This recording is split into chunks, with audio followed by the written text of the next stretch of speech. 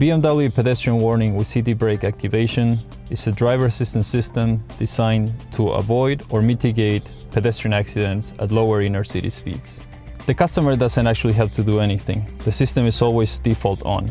However, if he wishes to do so, he can always turn the system off. The system is controlled by a camera in the base of the rear mirror, which is able to detect pedestrians and determine if the situation is critical or not.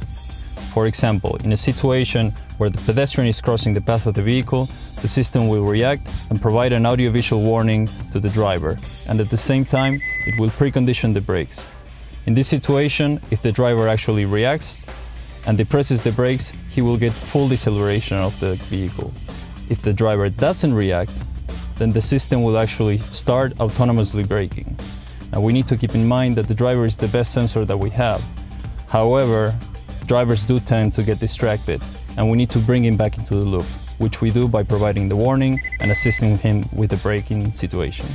The system is available on almost the entire line of BMW Group vehicles, from a Mini, BMW to a Rolls-Royce.